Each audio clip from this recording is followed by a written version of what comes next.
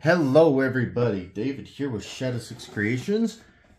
Hey, it's been a minute since I've been able to sit down and do a video and start a model. So, sorry about that, this moving thing has been kind of nuts. I want to first and foremost, I would want to say,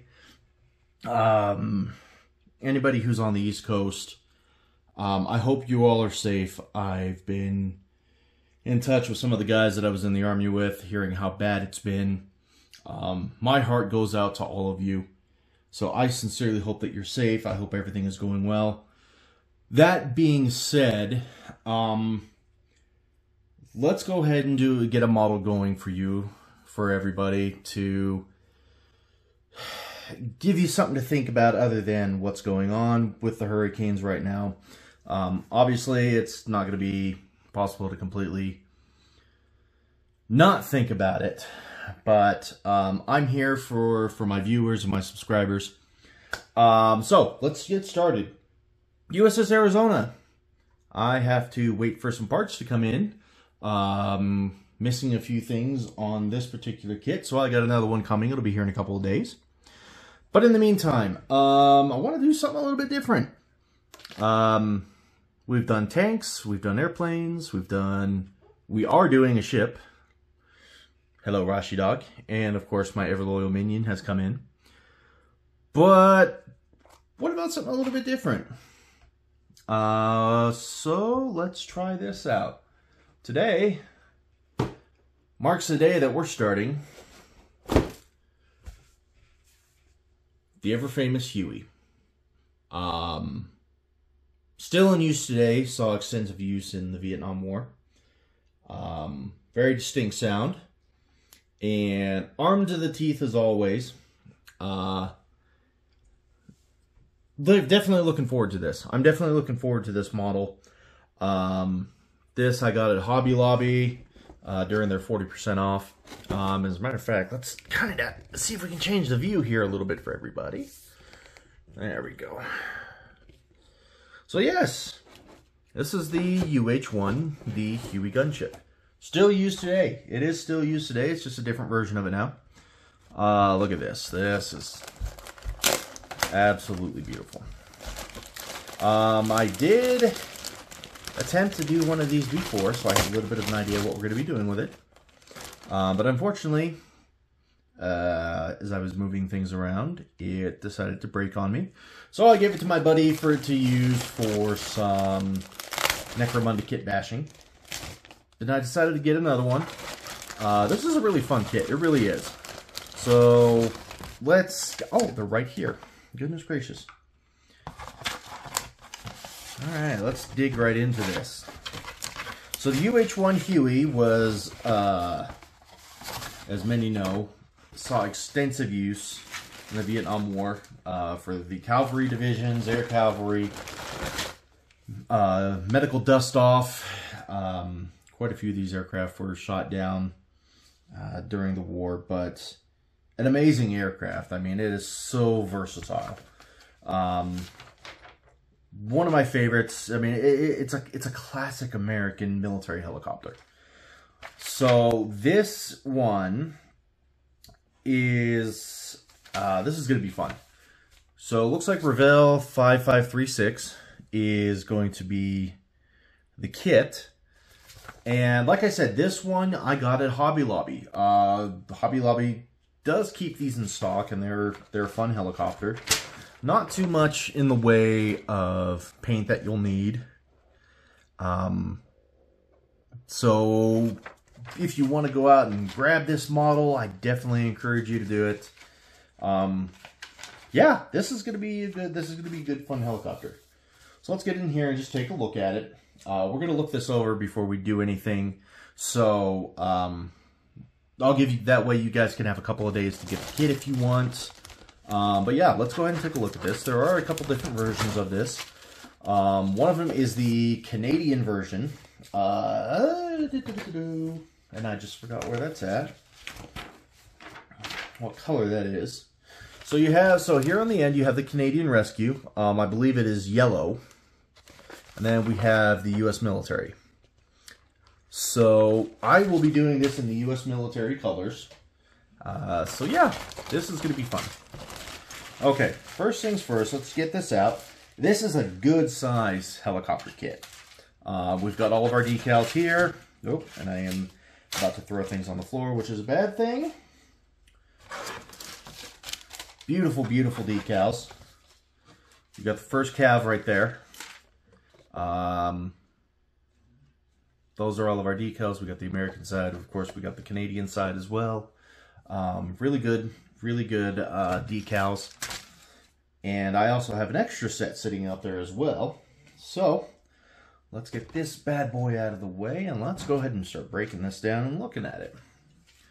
So this is a decent sized model. I think this is this is close to 14 inches long. So good size helicopter, good size model. Let's go back and take that.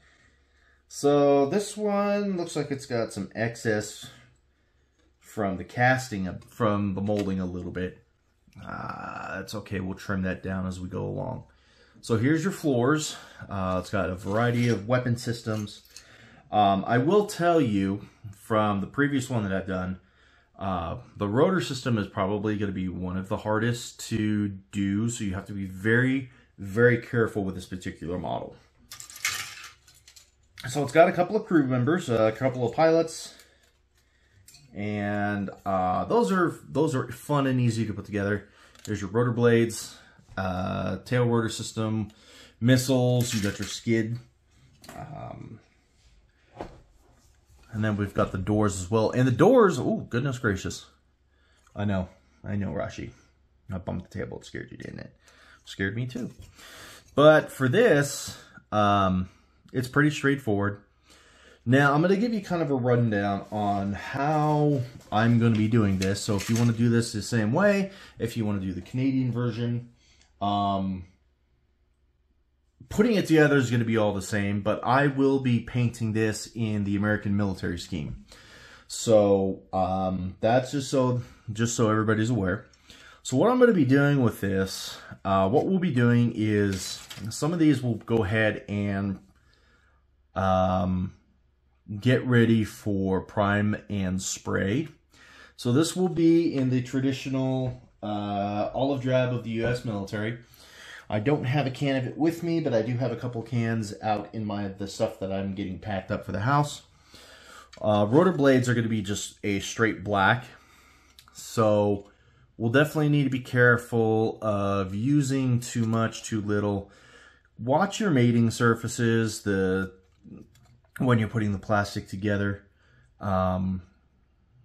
Keep those areas clean as best you can. Sometimes,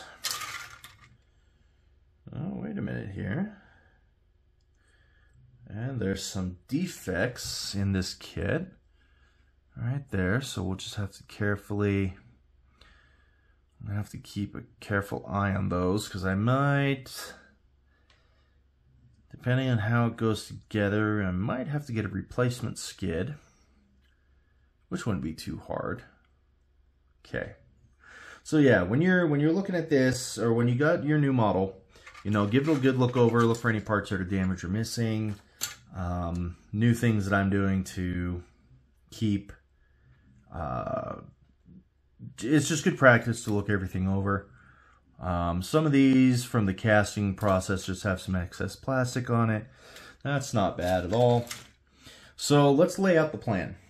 The first thing that we're going to be doing when I start getting the video going is we are going to be focusing on the floor and the cockpit of the aircraft.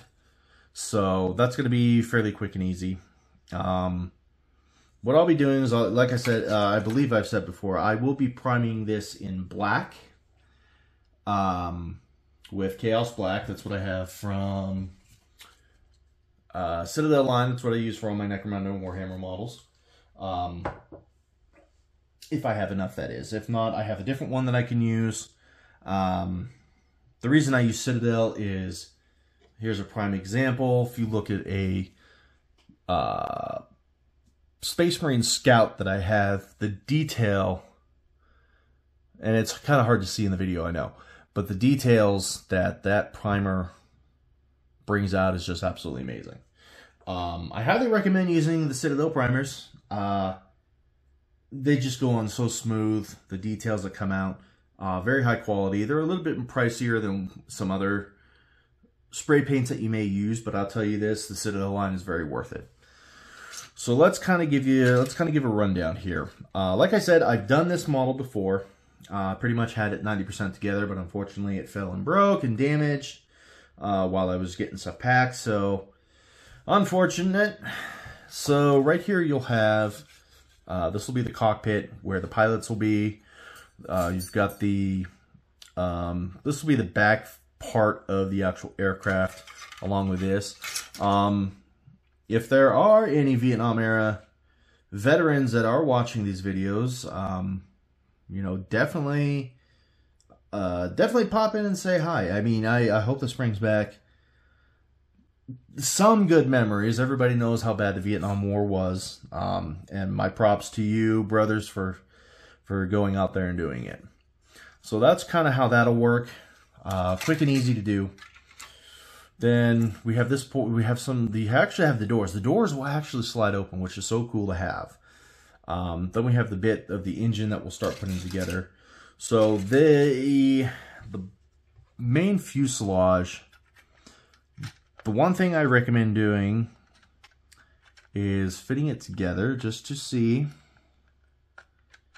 how it's going to be and how it's going to look.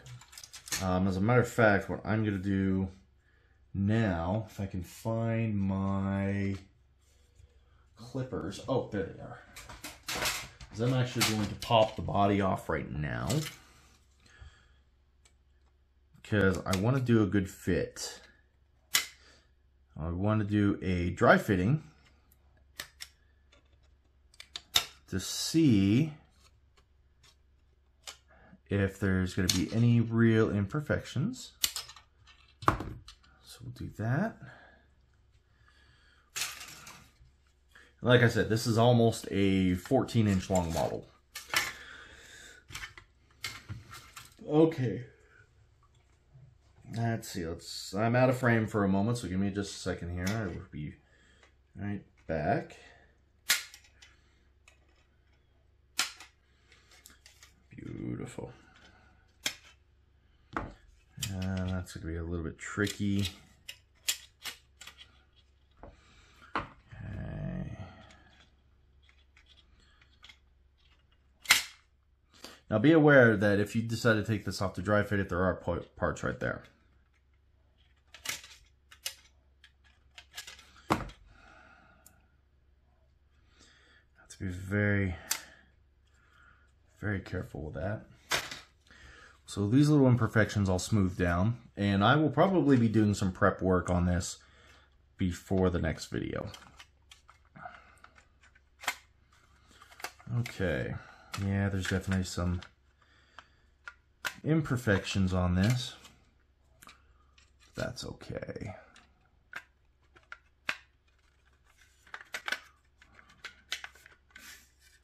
And I've got some stuff that I use to fill up the gaps.